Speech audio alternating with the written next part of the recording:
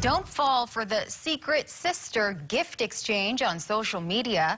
That's the warning from officials as Christmas quickly approaches. Chrissy Tamashiro has your Action Line consumer alert.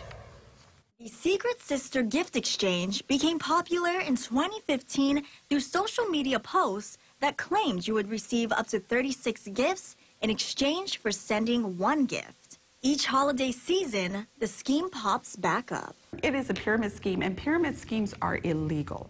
So you want to be careful of that right up front. It starts with an invitation by email or social media to sign up for what seems like an innocent gift exchange.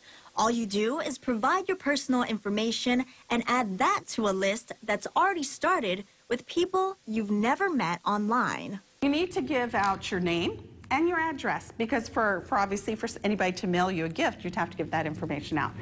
So now they can add you to the list of potential victims because they've already managed to get your name and address from you. Never give your personal information to strangers and be aware of false claims. Always be leery if it says this is approved by the Postal Service. It is not. The post office does not approve any of these chain letters or friends that you shop for.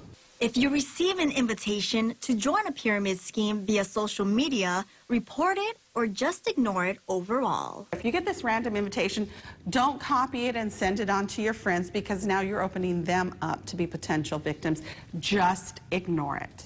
If you have a concern or are interested in becoming an Action Line volunteer, give us a call Monday through Friday at 591-0222. You can also send an email to actionline@khon2.com.